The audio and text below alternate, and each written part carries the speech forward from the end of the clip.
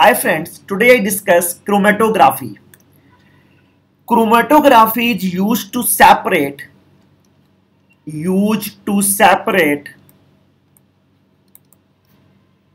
mixture that comprises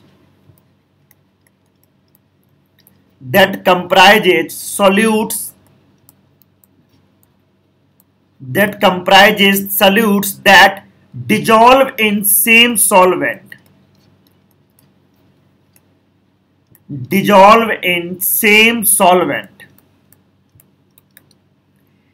To separate mixture that comprises solute that dissolve in same solvent.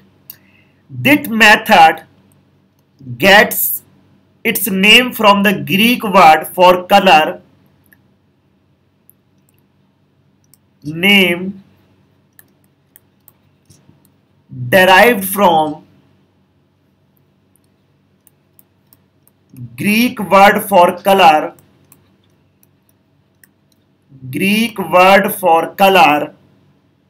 said chroma.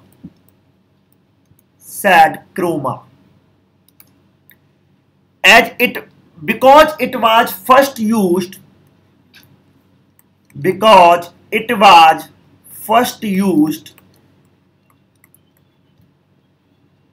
for separating colors. For separating colors.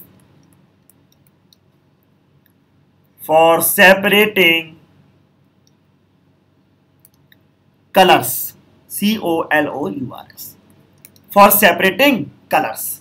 So basically chromatography is based on differential affinities of compound towards two phases, stationary and mobile phases.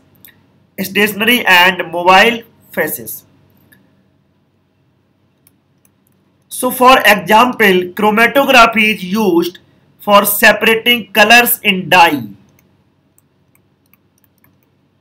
Separating colors in a dye. In this diagram, separation of dyes in black ink using chromatography is described. This is a strip of filter paper. This is a line drawn by pencil, and this is the spot of ink. So this is the apparatus. This is glass rod. This is paper clips. This is a jar. This is a strip of filter paper, a spot of ink and water. So this is the method to use separating colors in a dye. Based on nature of stationary and mobile phase, chromatography is four types.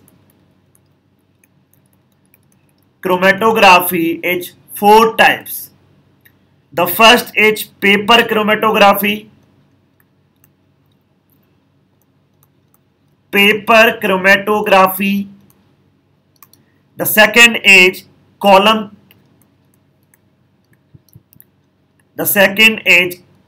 chromatography. The third is thin layer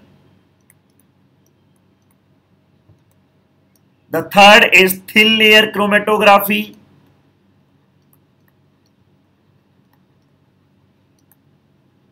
And the fourth is gas chromatography.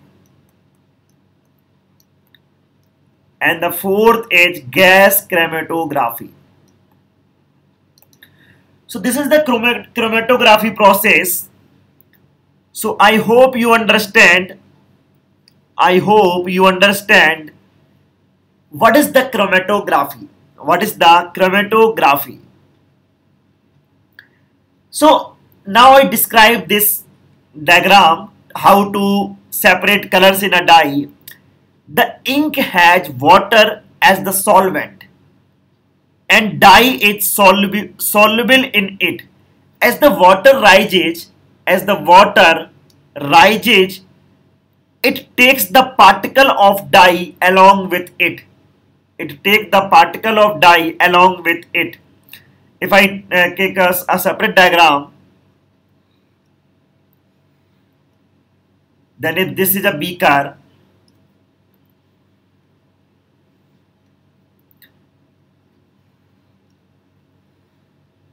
then on this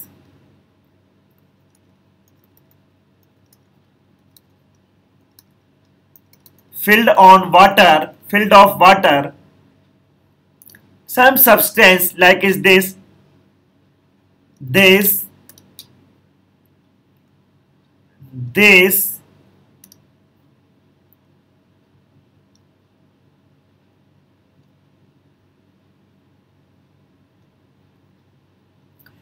so this blue color is solvent front.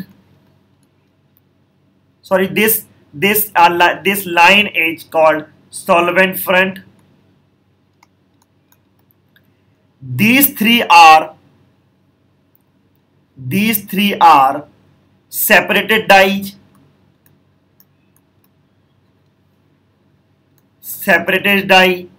And this is a solvent, and the last one is also a dye. This is a main dye. So now this process is used for chromatography to separate colors in a dye, and it was first used for separating colors. Now discuss principle. The ink has water as the solvent and the dye is soluble in it. As the water rises, it takes the particle of dye along with it. Since the dye is made of two or more colors, the color which is the most soluble rises faster and high. Observe this diagram. The blue color is on top of the level. So blue color is most soluble, so rises faster and higher. This is why there are differentially color spots on paper which are insolubly labeled. This color has more soluble than this, and then this. And the last one is dye. These four are separated colors, and the last one is dye. So I hope you all understand what is the chromatography, where I used chromatography. So please download the Scholar Learning app, and if you already download this, then enjoy learning. Thanks to watching this video.